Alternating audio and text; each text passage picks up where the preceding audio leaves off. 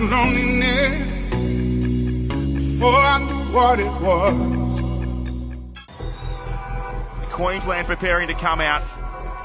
Karina Brown leads her team out. Her second game as Queensland skipper. Her fourth appearance for her state. Final play. Down the short side. Some space. There's a try. It's Karina Brown, the Queensland skipper. Japoya, the dummy through. Brigginshaw sends Brown over for a second. Lovely football. They go now for Brown, and here's Simon. It's try number 4. Brilliant work. Julie kick, chasing through Karina Brown. Baker missed it. Karina Brown has got between them. Yes. And stolen a try. Change of times here for the Ferns. Can they hold the Jillaroos attack? Numbers on the far side. It's going to be tough. Kelly is there.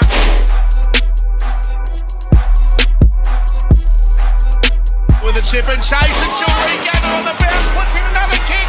Flying out after it was Nichols, but just getting there in time. Karina Brown it was. Now, foot to the accelerator. Donu down the sideline. She steps. Oh, what a tackle.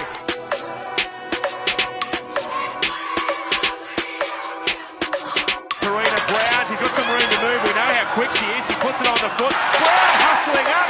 She's dived on the ball. What an inspired effort that is from Karina Brown. My name's Karina Brown and I play rugby league for the Australian Jillaroos, the Sydney Roosters and the Queensland Maroons. So, Karina, you've always been a bit of a natural leader. When you were in high school, you were the school captain of your high school, Marymount College. You were also the captain of our touch footy team. And more recently, you were the captain of the inaugural Queensland Rugby League State of Origin side. So how would you describe your leadership style? So I was really fortunate to have some amazing opportunities in leadership. But when I was born, I actually had 4 sisters, and 3 sisters. I was the oldest, and so I guess I just learned natural leadership through being, the eldest and showing them what to do or Didn't have a choice. What to do. It's just natural for me to find some leadership roles, and I guess I just love bringing people together. And I suppose my leadership style is probably just around being me, being my authentic self. I think as a leader, you don't always make the right decisions and things don't, always go the way you plan. But if you act with good intentions and you have a good heart and, you try to do the best by others by being yourself, then people will follow you through the good times and through the difficult times. So, I just think it's about being yourself and showing people how authentic you are. Yeah, authentic leadership. I like it. Okay, so going more down the road of the performance side of things. So mental preparation in elite sport is obviously a big factor of something that you need to be aware of and work on to make sure that you're in the best position on and off the field. What do you do in that space to make sure that you're looking after yourself and you're ready to go? Yeah, so mental preparation is key, and I've only really been learning more about it maybe the last sort of 5 years, and in how critical it is to get right so you can perform on the field. And when you think about it, like, we train our bodies every day. And if you're studying, you're studying every day to be a builder, a hairdresser, a lawyer. Same as brushing your teeth, like, you do it every day. So why don't we train our brains every day, and look after our mental capacity? Like, it's so important. So I definitely prioritize that now and put just as much time into my mental preparation as I do, training in the gym and on the field. And some key things that I do around mental preparation, number 1 is sleep. Sleep is so important. So, every night I've got my routine. So I've trained my brain that as soon as I basically hit my bed, like, it's lights out, so I can get a full 8 hours. And I find that really helpful, even if you've had a stressful day or I've done a big training session, to go to sleep and get those 8 hours or, as many as you need, because everyone's different. Some people need 10, some people only need 6, but whatever works for you, waking up the next morning with that you feel fresh, you're energized, and you can tackle any problems or any issues that you had the day before. Same with food, same with water.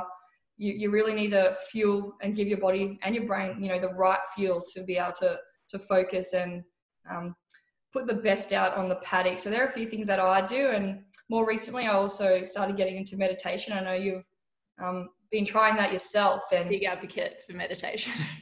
Yeah, it's so amazing because there's so much happening in our lives every day. You're a million things going on. So to be able to just stop, pause, even if it's just for 5 minutes in the morning, 5 minutes in the evening, to give yourself that mental break from all the stuff that's happening and just be.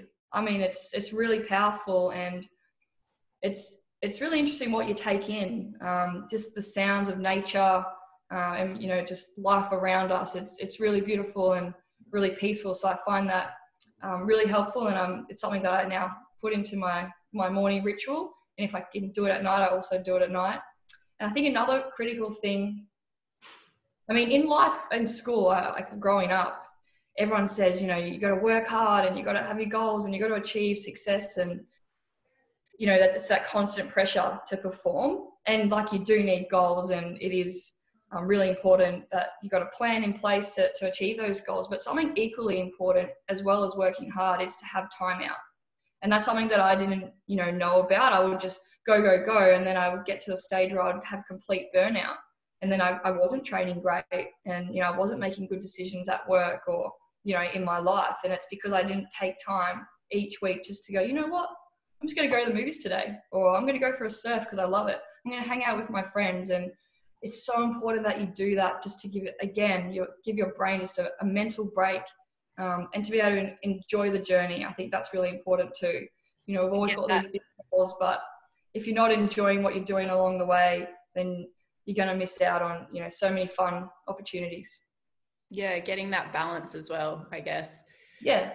One thing that you said before, or one thing, actually, watching that Jordan documentary, I think I was telling you the other day, and they described Michael Jordan as a bit of a mystic, in that he was so able to be in the present moment, and was able to play his game being present. I guess not. They said he would never worry about a shot that he hasn't taken yet, for example.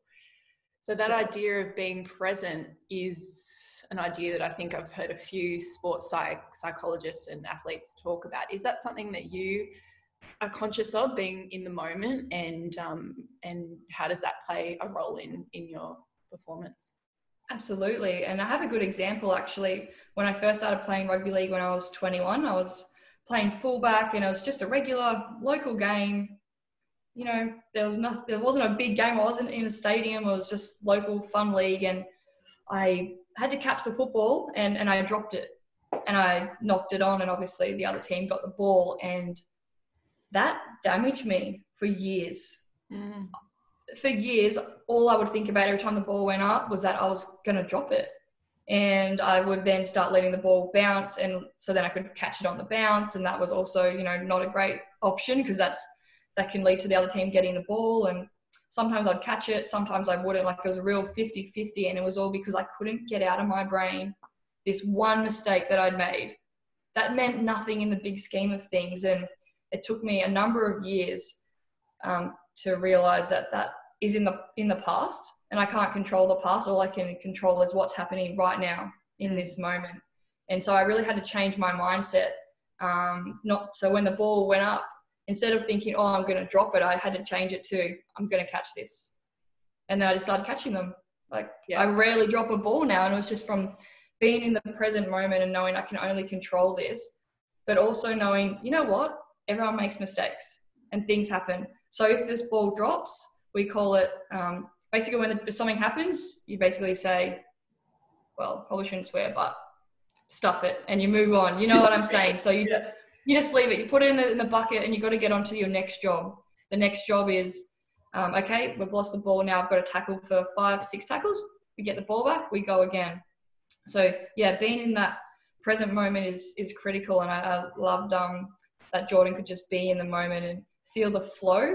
In philosophy, I've been learning about philosophy, and they call it, yes, yeah, they call it the flow. And There's actually, I was playing rugby league just before COVID started.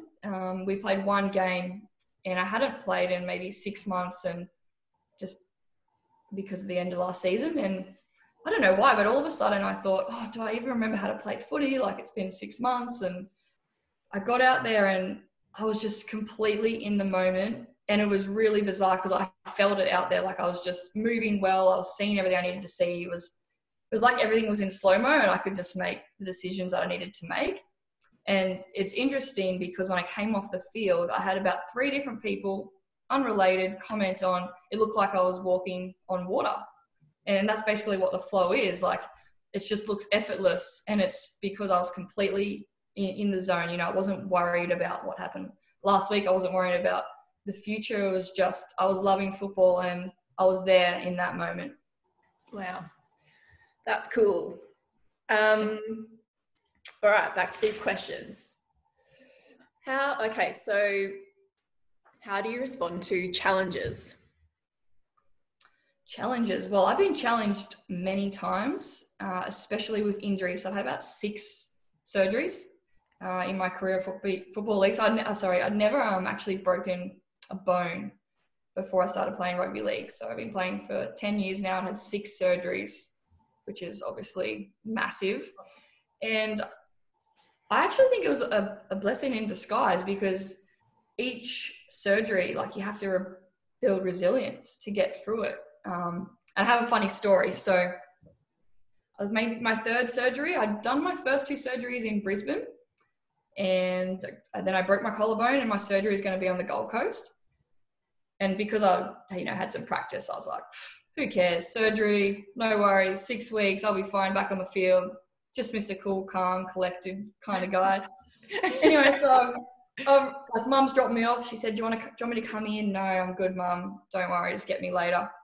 So I've walked into the Gold Coast hospital, and in Brisbane they give me a gown and a hat to put on before surgery. So they've given me the gear and I'm putting it on again, thinking like I'm such a pro at surgery. This is easy. And I was trying to tie up my outfit, my little, what do they call it? The scrubs?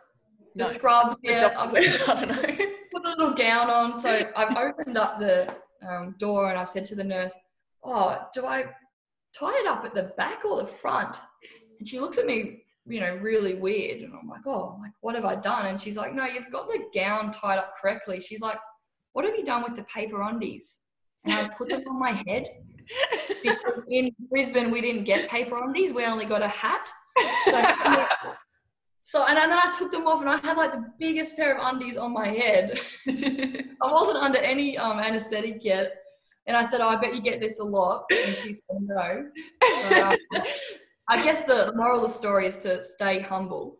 So that was a funny story. But yeah, back to challenges. I think you've just got to look for the positives and work out a plan. Like, I knew I could get better. I just needed to go, right, what's required of me? Yep, at 2 weeks, I've got to do this. At 4 weeks, I've got to do this. And you just work really hard. And I guess when you're so passionate, like, about the sport that I play, I want to get back there. So I'm willing to do whatever it takes. But it also helped me a lot with, things off the field, like just in life, that sort of resilience to know, you can get through anything. I mean, COVID's the perfect example. I'm really fortunate that I got to keep my job, but something that I love and done it every day for 10 years, football got taken away. And I know everyone, lost something important to them during this time. And it's okay to feel sad, because I did. The first week I was kicking stones, like, this sucks. All my big plans seem to have gone out the window like everyone else has. But because of what I've learned through football, I found that I just made a plan. What can I do? I can't train with the team anymore, but what can I do? Well, I can train by myself. Yeah. Okay, I can't go to the gym, but what can I do? Well, I can look around. I can find friends that have spare gym equipment. I've got a makeshift gym downstairs, and it's pretty average, but it's still something that I can do. I can't see my friends. Yeah, sure, I can't see my friends, but I can bring them on the phone. I can create Zoom meetings with them. You just got to find another way. And once I did that, after a week, well, this is basically my new life now. I actually can't imagine life the other way because I've been doing it for 3 months. So humans are naturally built to be resilient. And as I was saying, it's okay to feel like sadness and anger when things go wrong, but it's not okay to stay there. And I think that's a choice that you need to make, to go, you know what, yep, things have hit the fan, but it's okay. I'm going to get through it, and this is how I'm going to do it. So you just got to move forward and look for the positives. Yeah, wow. That's awesome. So talking about COVID, that works in well because that's my next question. So the question was, how have you maintained your well-being during COVID? Which I guess you sort of already touched on, talking about that idea of resilience and focusing on the positives, and, you know, adapting and your attitude really as well. So does that answer that? Is there anything else you want to add to that about COVID or? Yeah, I think I did pretty much touch on it, but I also thought I could use this time to do something else. I thought, I'm going to sit in at home for a while. So I actually, Yale University in America, they gave a free online happiness course. So again, I thought, how can I enhance my, you know, well-being and my mental preparations? So I'm halfway through the happiness course, and it's really great. They teach you that people think to be happy, it's, you know, when you'll get happiness if you have the new iPhone, you know, a new house, a new car, or if I get the best grades, if I, you know, play for Australia for rugby league. And the science is actually saying that that's not the case. You know, you might feel a little bit extra happier in those moments, but they're not the key to happiness. And the key to happiness is actually about being, you know, grateful, you know, for all the things that you have in your life, and living in the present moment through, you know, meditation and mindfulness.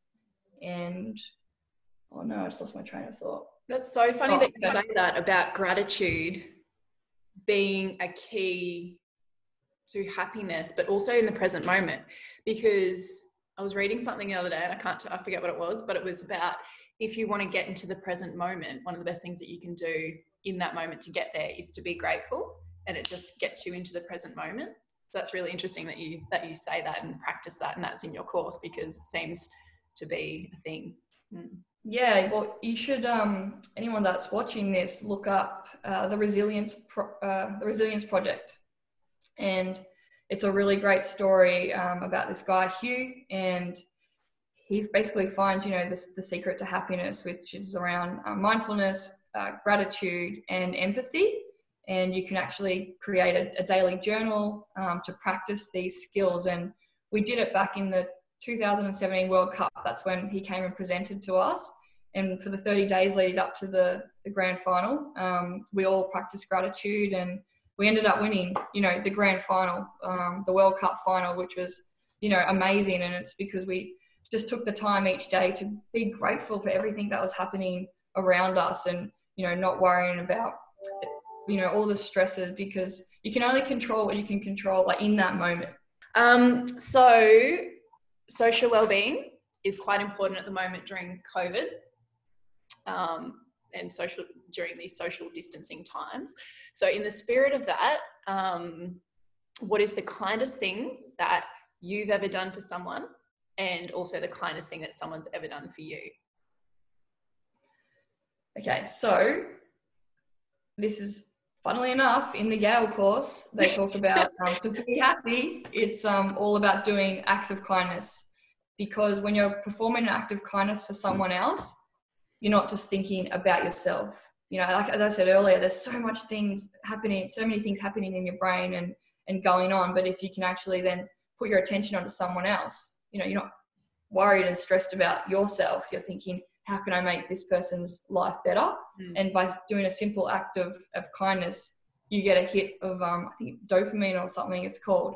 And then the more you do it, you know, the more happier you're going to feel. Or oxytocin. It might be oxytocin. No, yeah, that's it. Oxytocin.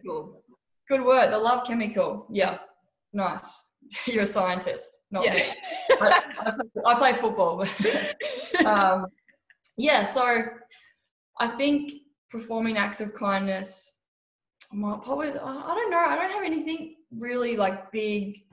as such, but I just try to do little things because that feeling is so good. So, for example, I have 2 housemates, and one of them works as a refrigeration mechanic. So he's gone at 5 a.m. most days and gets home really late. And he puts his washing on and it sits there all day. So I just started hanging it out for him. And my other housemate was like, why do you do that? I'm like, well, he works really hard. You know, he works 12-hour days. And I'm at home at the moment for COVID. It takes me 5 minutes to hang his stuff out.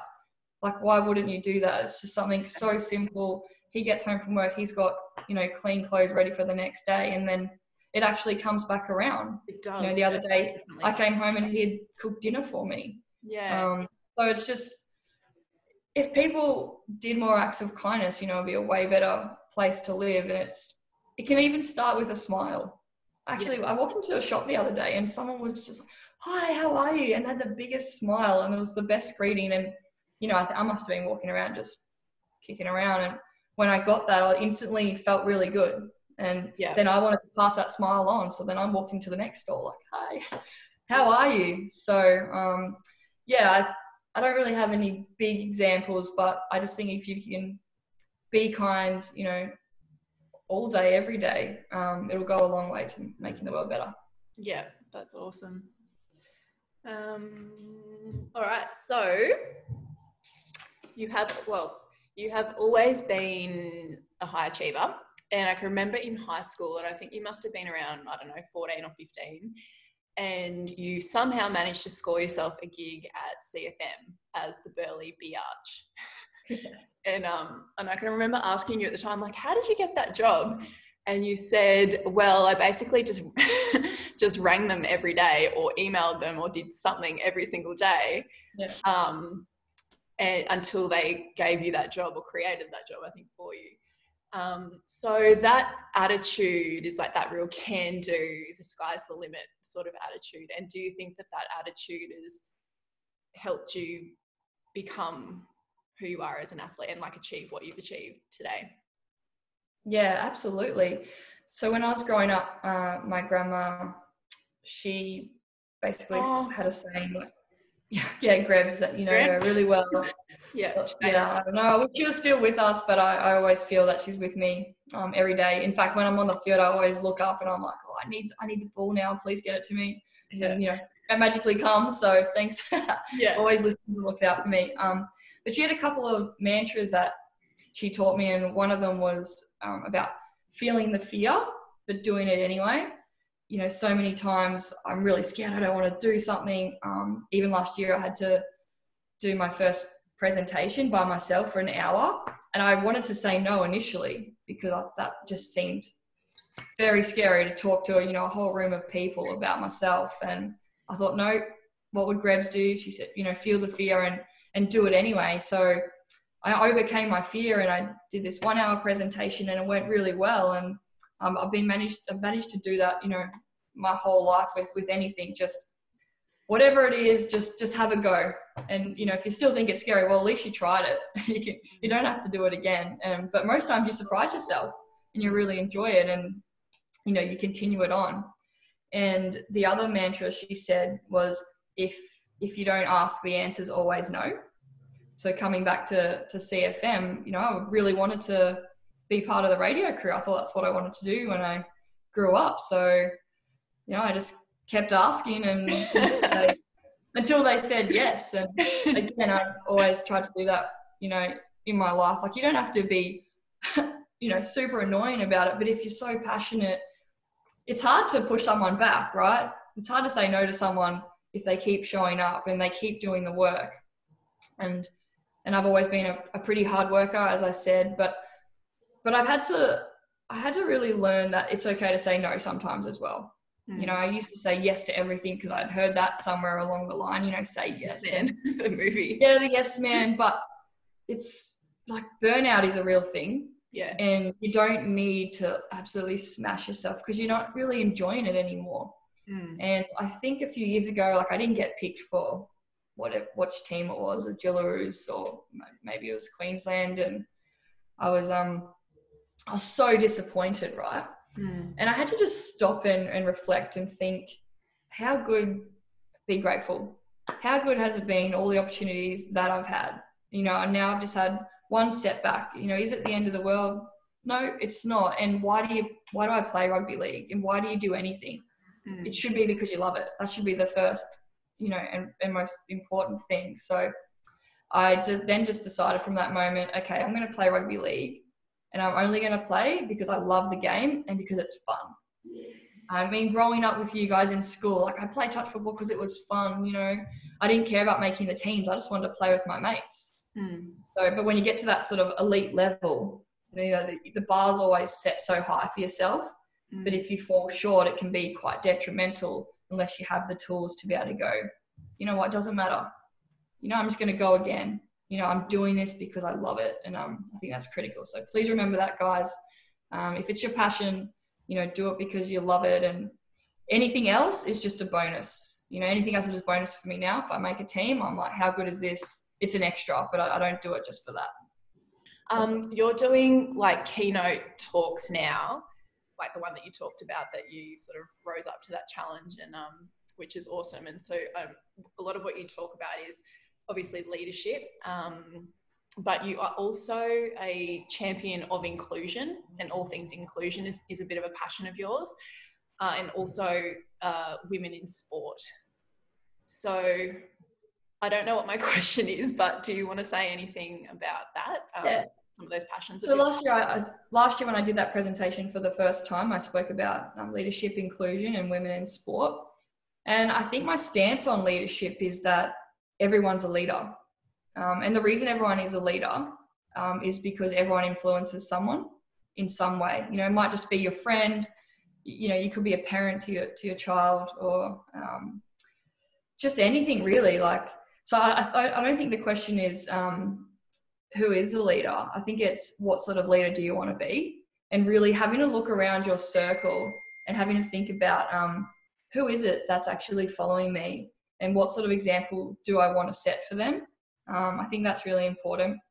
And then in regards to inclusion, last year when I did the presentation, I spoke about Dan Reynolds. And Dan Reynolds is the frontman for the lead singer of Imagine Dragons. You would have heard the song if you Google it. Yeah. And he made this documentary called Believer. And I just stumbled across it, and it was so powerful. So he's actually a Mormon, and he realized that in his church and in their beliefs is they're against, you know, being gay, basically. But there was a huge suicide rate within the Mormon community, and he had this most amazing saying.